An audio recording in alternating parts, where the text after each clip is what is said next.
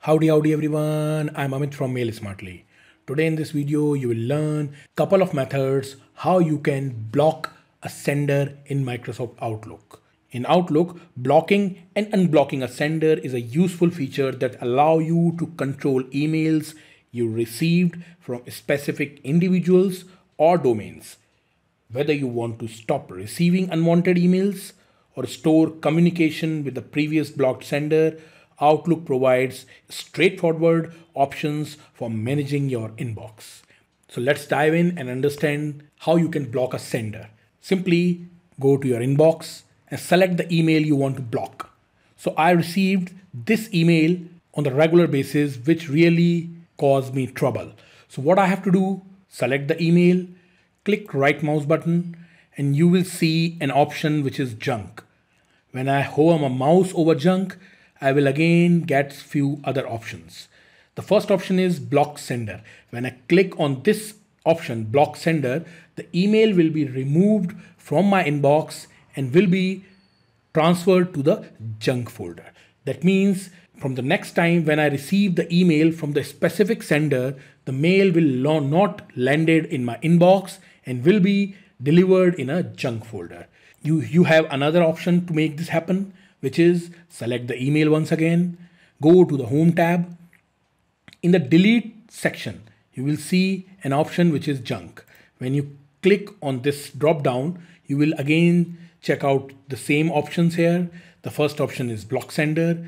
Again, when you click on it, the mail will be sent to the junk folder. This is the first method. And the second method is the rule function. So for that, again, you have to select the email.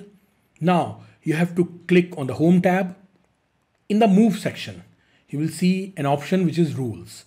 Click on the drop down, click on create rule.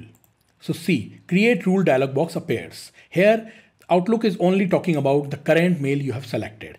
So when I get emails from all of the selected conditions, so there are few options here. From Twitter, I have selected the email from Twitter. Subject containing this, send to this. This is my email address.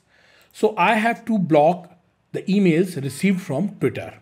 So I select this option, and there is another option, do the followings. I don't want to do or use these features here. I simply jump to the advanced options. So that will open the rule wizard dialog box. Which condition do you want to check? The first option is from Twitter, already selected. I don't want to do anything else. After selecting, apply this rule after the message arrived from Twitter, which is already added here. I have to select next. Now, what do you want to do with the messages? There are dozens of options here. So I have to select the first one, move it to a specific folder. When I select on it, this is automatically added here. Now the question is move it to the specific folder. Here, I have to select the specific folder. So I have to click on this specific word, which again open the rule and alert dialog box. And here you have to choose the folder. So I am currently working on this email address. So I want to choose the folder. So I use say spam. I use a spam folder, hit OK. And again, from Twitter, move it to the spam folder. Click on next. Are there any exemptions? I don't think so. So I just leave as it is. Hit next. Now specify the name of this rule. So I name it to block Twitter. So the step 2, set up rule options. First option is run this rule now on messages already on inbox. You can select it. It's up to you. The second option is turn on this rule, which is already selected here.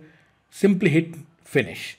As soon as you click finish, all the emails received from Twitter in your inbox will automatically send it to the spam folder, because I have already selected the spam folder here.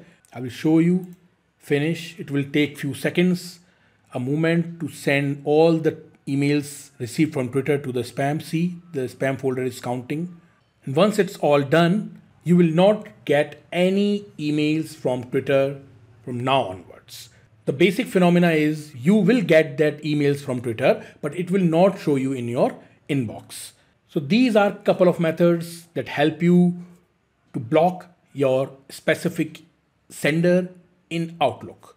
If you have learned something new from this video, please like and subscribe my YouTube channel, and don't forget to click on the bell icon so you will never miss out any Outlook tips and problem solvers videos I come up with. Thank you and have a nice day.